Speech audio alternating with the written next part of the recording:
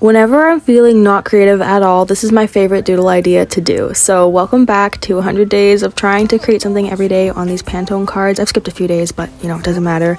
Today, I wanted to just show you guys this really easy doodle idea that if you have no creative ability or you're just not feeling like in the mood to draw, this is really good to do. So you're just gonna draw some like flowery blob shapes. Just take a look at what I'm doing here for reference, and then you're gonna use a darker color to just add details on top.